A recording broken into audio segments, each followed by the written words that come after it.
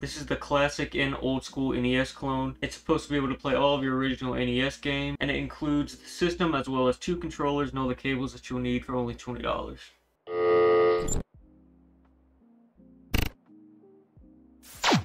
The Classiq-N is more reminiscent of a top-loader NES than the OG NES, and features some pretty similar color styling to the original NES. Getting to unboxing the unit, you can obviously see it's just a NES system that plays your NES games, and it says that it does not include the games. It just plays your original games that you may have on hand. So it includes 2 controllers, the cables, the system, and all you need is your games. Going around the box here, there's some old school Mario type styling. There's like this foil old school print all over the box, a little badging.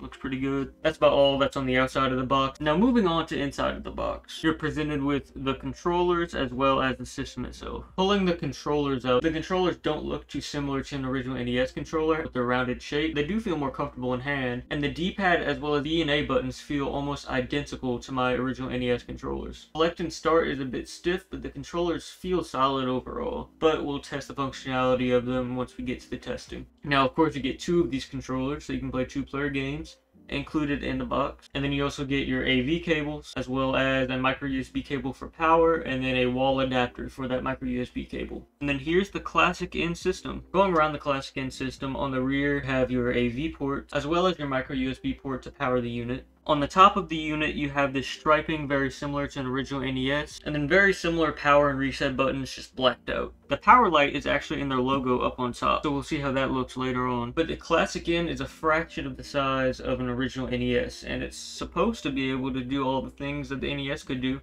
for only $20. Now, I haven't gotten to testing it yet at this point, but I've read online that it's pretty much flawless with any original NES game.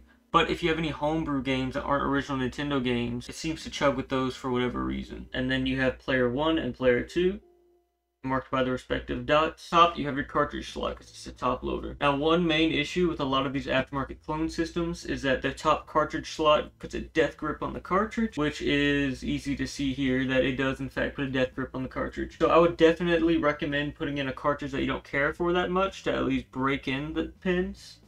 And then once the pins are loose, I'd put in your other games, because it definitely is hard to pull the game out of the system. Now, I'll have to pull out an older TV with AV to test it, but we'll get right to testing it. Alright, so the first game that I'm testing here is the original The Legend of Zelda. Alright, so now we're in the opening of the game, we can run around, everything seems fine. Go and grab this sword real quick. So I'm gonna mess around with this for a few more minutes just to make sure there's no major issues, but it seems to be working like the original NES would. And here's another one of the few titles that I'll be testing out. We have the original Super Mario Brothers. I feel like this is a game that most people would be playing if they get this system, so let's check it out. So loading up Super Mario Bros.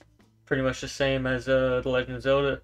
It seems to run, you know, just like the original would. Now, you can get the HDMI version of the system, which costs about $20 more, so around $40, to run this through HDMI, but I'm just running it through composite AV, so the games could potentially run even better on their other models, but it's running pretty good here. And finally, I'll just try Super Mario Bros. 3. Super Mario Bros. 3 is a little bit more graphically intensive than the original Super Mario Bros., but once again, seems like everything's running just fine. Just run around a bit here.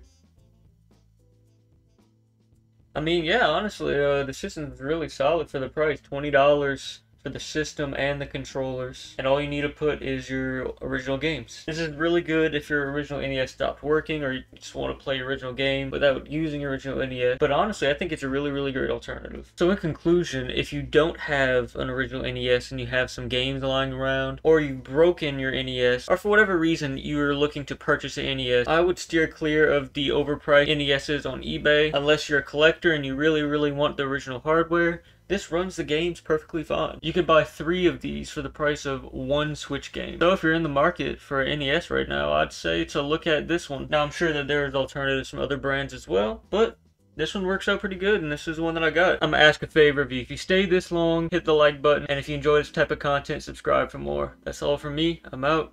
Peace.